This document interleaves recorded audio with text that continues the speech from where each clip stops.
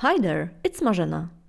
This project is not really about a specific character, but it's more like a scene that has been stuck in my head for a while now.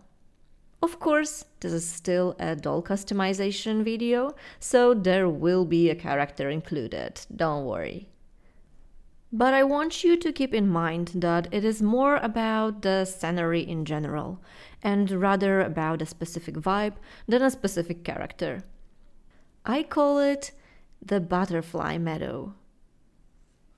Because the character itself was not that important here, I chose Twyla. I just thought that her smaller, younger sister body will allow me to focus more on the overall scenery. I just had to shrink her head a little bit more than usual if possible. As usual, customization starts with doll preparation. Cutting the hair as short as possible. Heating up the head in freshly boiled water. Decapitation.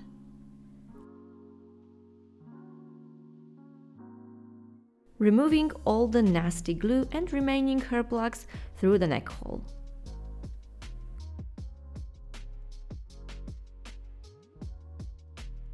Wiping off the factory face with 100% acetone. And in my case, head shrinking.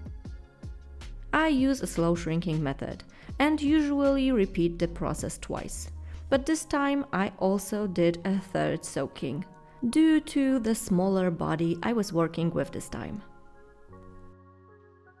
I snip-snapped her ears off and marked where I wanted her new hair to be. Like with my last unicorn doll, it will be a mane kind of a hairstyle, cause she's a part horse after all. Oh, haven't I mentioned that she's supposed to be a pastel unicorn? Oh well, now you know. For the reroot I picked white, pink and violet yarn in pretty pastel shades. I prepared the scalp by mixing acrylic paints in colors similar to the yarn and applying them in 2 layers for better coverage. Then I fixed everything under a layer of watered-down Mod Podge. That, from my experience, prevents the paint from chipping during the reroot. After many hours of head stubbing, voila! Pretty pastel mane. I secured the new hair with high-tech glue and left it for a couple of days to properly dry.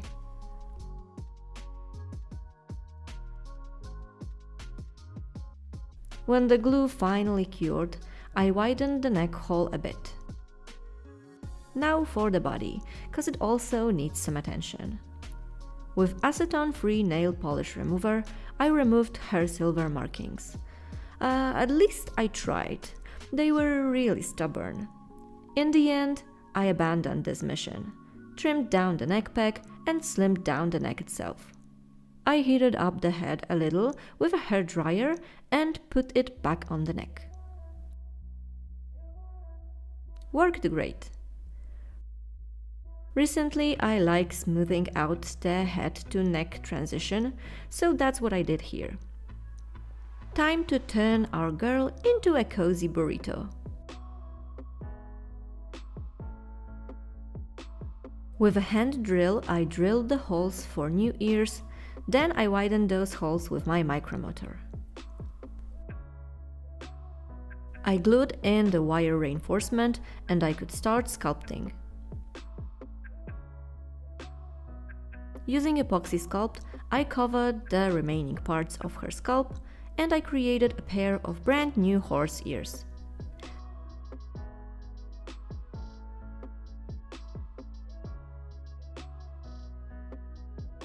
Oh, and I almost forgot about her horn. On the next day I sanded down the epoxy to make the transition into the vinyl face as smooth as possible. That is a pretty tricky part due to big differences between both materials. And this is why face modifications are something that most doll customizers, including me, would rather avoid. But well, when you must, you must. 3 layers of Mr. Super Clear and I could finally start with the face-up. For a brief moment I thought I could color match the epoxy with the doll just by using pan pastels. But I very quickly realized that it won't work here, so I needed to use acrylics. I tried to use them only on my sculpted parts, not the face itself, and even it out later with pastels. It definitely wasn't the easiest part, but after a few layers of pastels and varnish, it worked. The next step was to add some dimension to the face by blushing and shading it. I used different shades of purple for shades, pink for blush, and baby blue for highlights.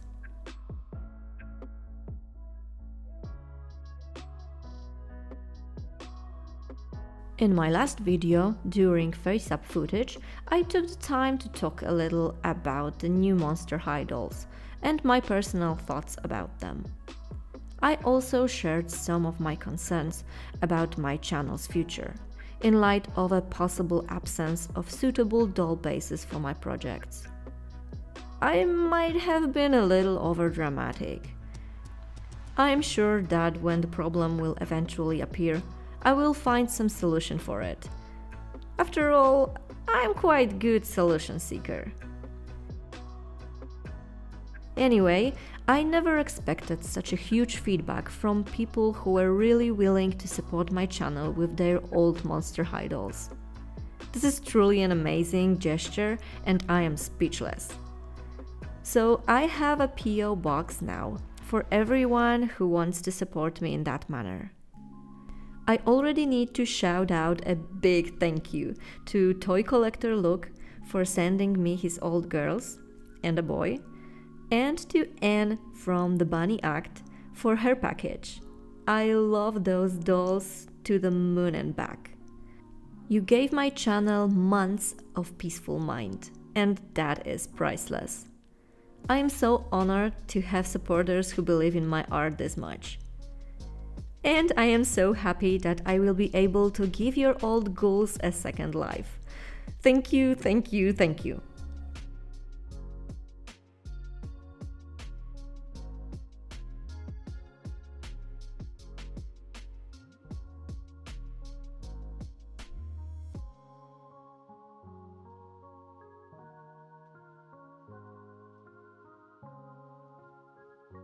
As you probably noticed from this footage so far, this particular face-up was pretty much a pain in the butt.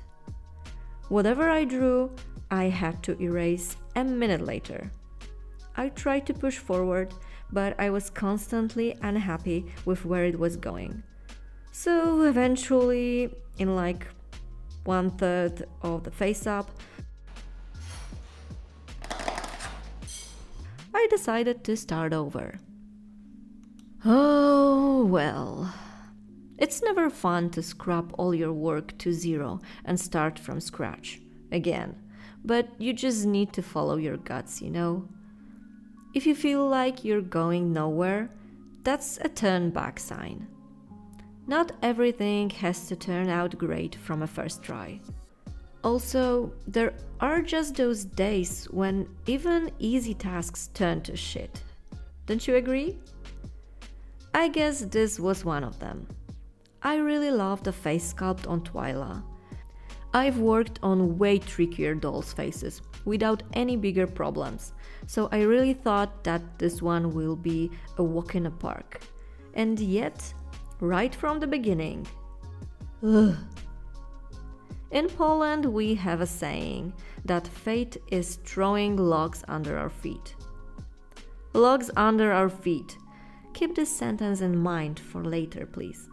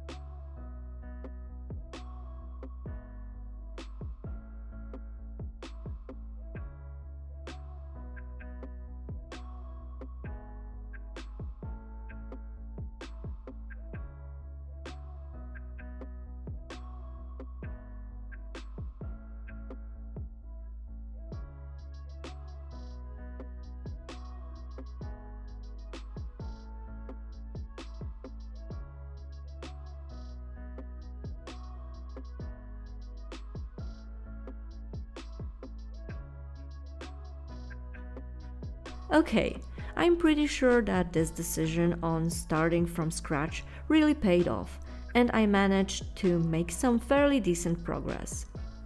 But even though I liked the new eyes, I wasn't sure about the whole face expression. I wanted her to look innocent and calm, yet intrigued. And with these eyes, she looked like she was too high on pixie dust, if you know what I mean. Luckily, I could just redraw her irises and there was no need for starting from scratch again.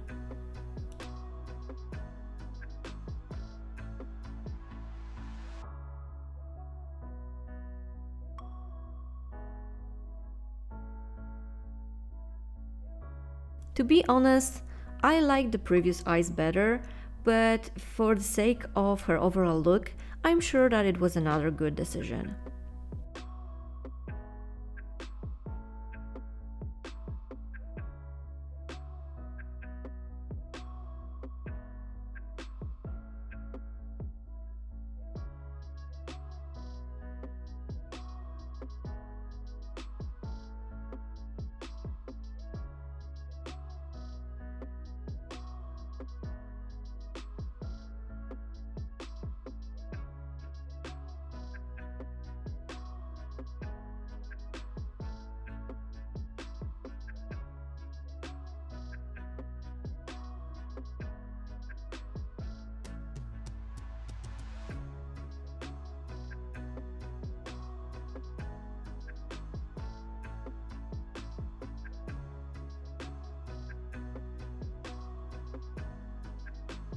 I painted the horn with white acrylics and shaded it a little at the base with pink pan pastel. I wanted to give it some magical shine, so I applied a thin layer of UV resin, cured it slightly with UV torch, and rubbed in an opalescent nail dust. I fixed it under a layer of resin. Then I figured out that I still have to spray the last layer of matte varnish on the face. So, not to ruin the shine on the horn, I covered it with the liquid mask.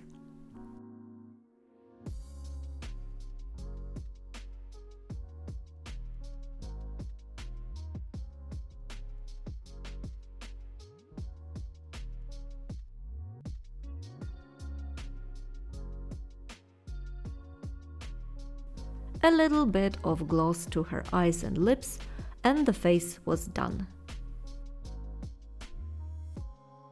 Not my best work, but still pretty cute in my opinion, especially in comparison to the original. I like original Twyla very much, but the head shrinking just sells it for me. 12 days spent on just the shrinking process, but hell yeah, it was worth it.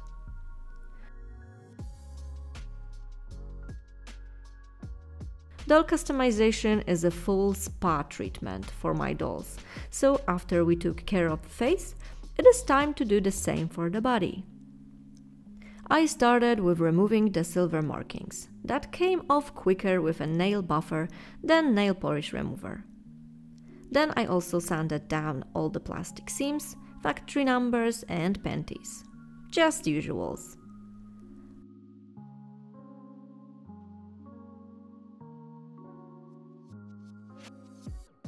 I also altered her groin and knee joints to expand the range of movement in her legs.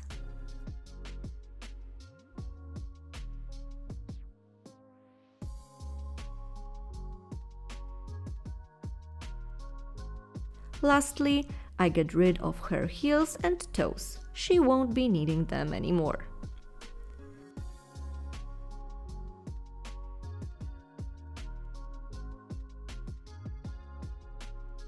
I glued my girl in her permanent pose and I started the sculpting part.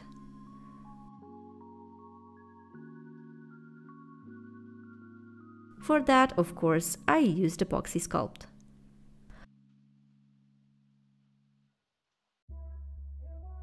Long story short, I covered all the joints and sculpted the hoofs. My previous unicorn doll had the legs entirely based on horse legs, and my first plan was to make it similar here. But in the end, I decided that since I want to place her in a sitting position, human legs with just the hooves would look more elegant. Let's say that there can be few different stages of hybrids in my imaginary world. I let the epoxy cure completely, and after it did, I sanded down its surface to make the transitions as smooth as possible.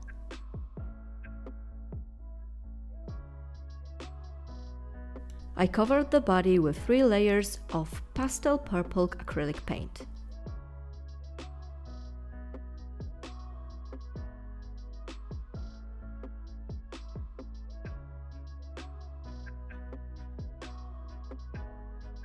Shading and blushing the body is not my favorite part of a project, but it does make a huge difference.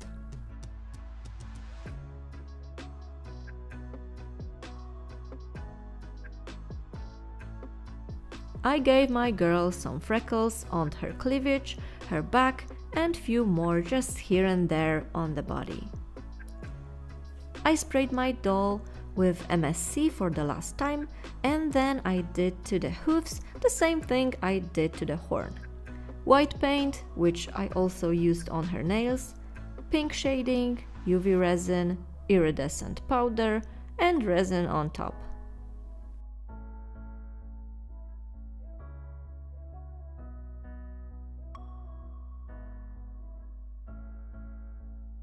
Pretty. I will get back to her later. Now it's time for the stand. Remember the saying about throwing logs under the feet? Let's throw one under our Chica's butt, so she will have something to sit on. Of course, I decided to create my log from scratch, because I am really determined to learn how to sculpt one day. I wanted it to be a hollow log, so I started with a thick sausage made from a tin foil. Then I pressed some Super Sculpey through a pasta maker and started building my reverse burrito, I guess. When I got the proper shape, I did a first baking. After that, I spread a liquid Sculpey as a bonding agent, and I put a second layer of clay to build a thickness of the log. After the second baking, it was time to remove the foil.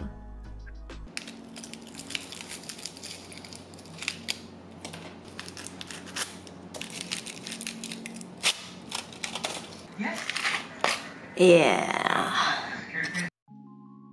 Then I started adding clay slowly to recreate an uneven surface of a tree bark. At least I tried. My sculpting skill level is still pretty low. But as I said, I am very determined to elevate it, so I'm never avoiding an opportunity to practice. With a silicone tool, I added texture to the wood. And I even used one of our plants to help me texture my log even more.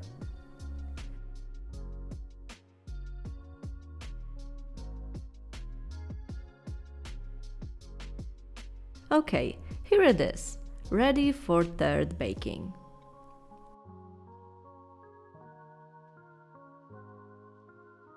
I drilled a small hole and glued a thick wire in the cured clay. This will be a small branch growing from the log, just to add something to it. And why not add some polypores? So far so good.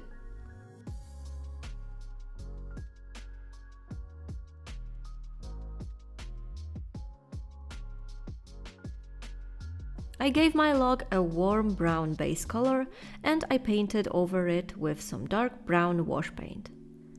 It is very watery paint, so it runs into all the crevices and makes the texture on your model pop. When it dried, I used a dry brush technique with a little lighter shade of brown. And here's my finished log, with painted polypores and base attachments glued in. So now we need the base. I didn't have a properly sized wooden brick, so I used magic.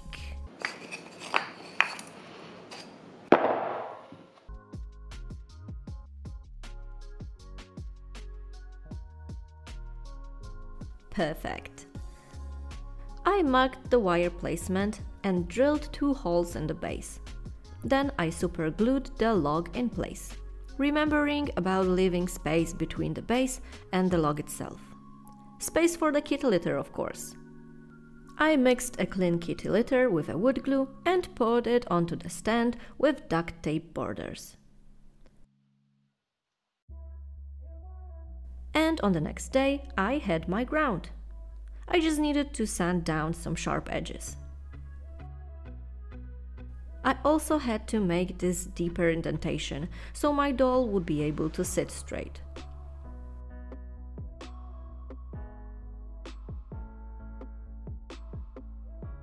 The ground I painted with brown, and the vertical surfaces of the stand with dark purple acrylics.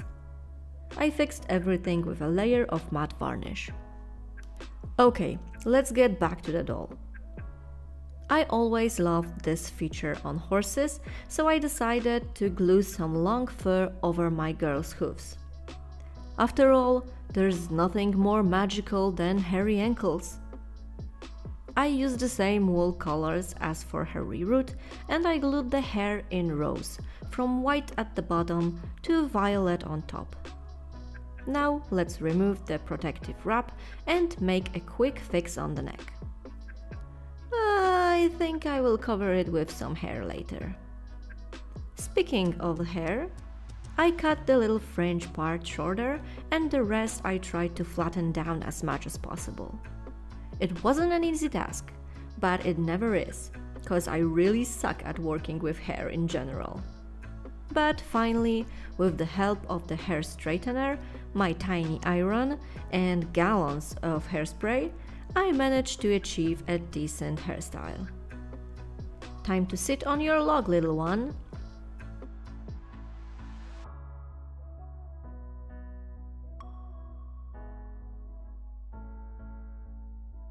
And she of course needed her tail.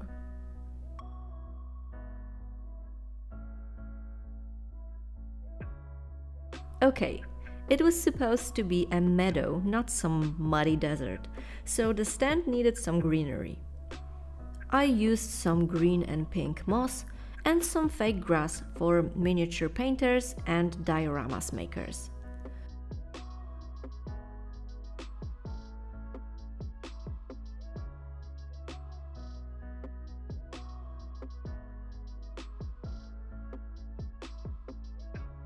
I also sculpted and painted those cute teeny tiny mushrooms.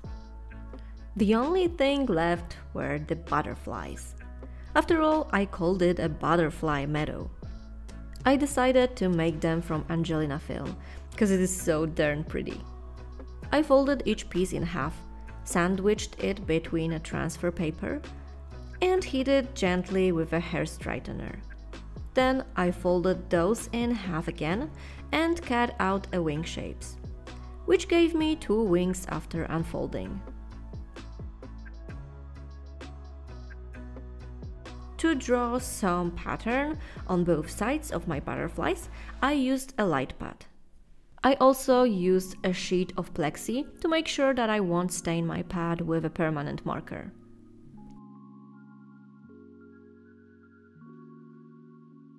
Of course, I could leave it like this, but I am full of self-hatred, so I decided to also give my butterflies some bodies. I took a very thin wire and shaped the bodies from it, with 2 tiny antennas each. I was also thinking about adding all 6 legs, but I am not crazy, right? Next, I mixed some UV resin with a drop of black alcohol ink. Then I covered the wire with that resin and cured it under UV lamp. Sorry for the footage losing focus here, but even my camera thought it was stupid. I attached the wings to the bodies and covered them with a layer of UV resin, for more durability. Here you go, 17 of those suckers. And my camera obviously hates them. It was finally time to put them in their places.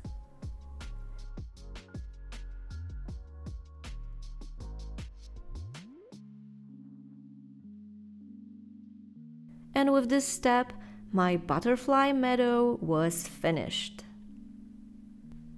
I'm sorry, my drawing skill is very poor, but this is an actual concept sketch that I made for this project. And here's the finished piece.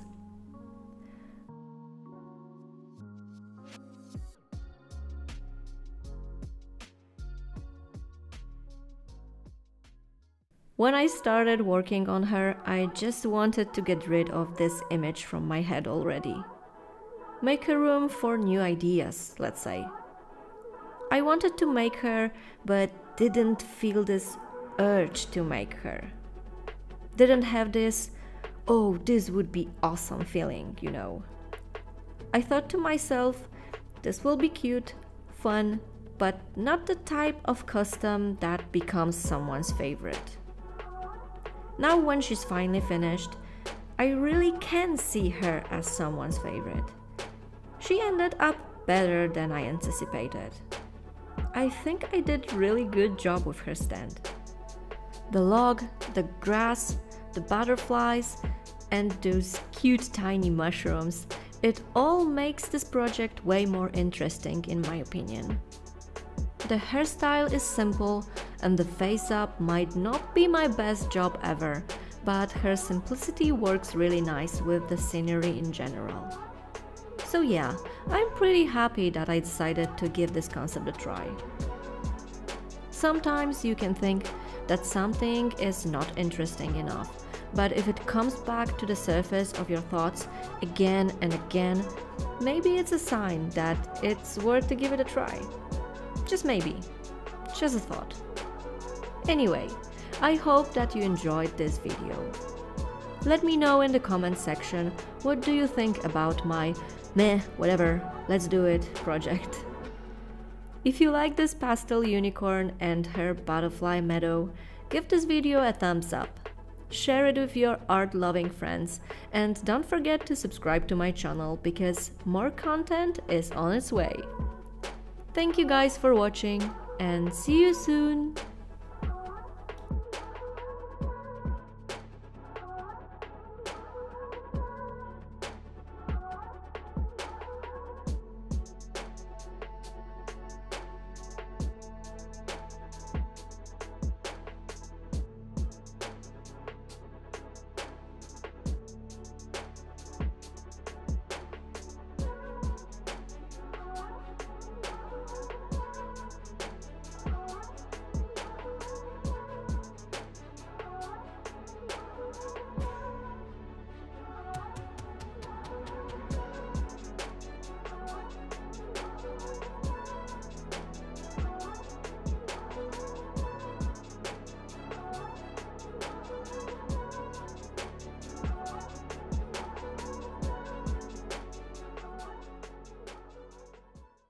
Przynieś z samochodu rzeczy, które jeszcze nie są w kociej sierści.